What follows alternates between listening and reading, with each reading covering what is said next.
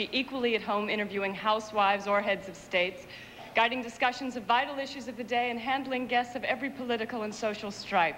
And in one case, dealing with a souffle that just wouldn't rise. And the worthy nominees are Phil Donahue,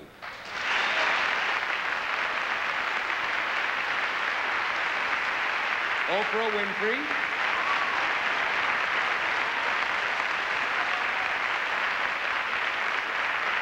Sally Jesse Raphael,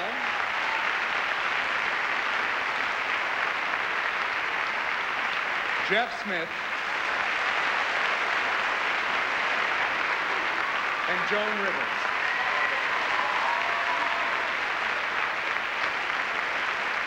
And the winner is, I'm shaking, Joan Rivers.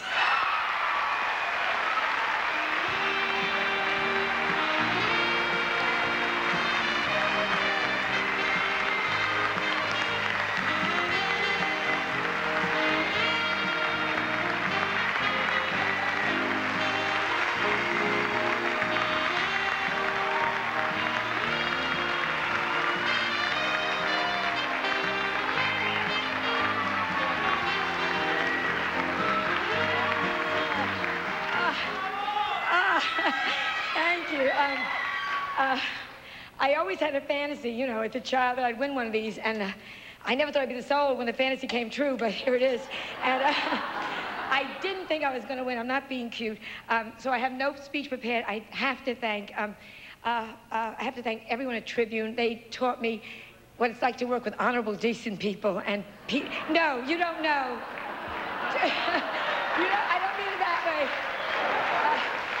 Thank you to Shelley and to Peter Marino and to Don Hacker, to my staff who was incredible, and I don't mean this cute. I mean, working at 5 in the morning happily, to our crew that's wonderful, to Dorothy Melvin, my manager, to Steve Ober, who started the show, to Larry, who has just brought it to what it is today, Larry Ferber, and especially, I know the red light's on, so I have to hurry, to my daughter Melissa, because the last 2 years have been very difficult.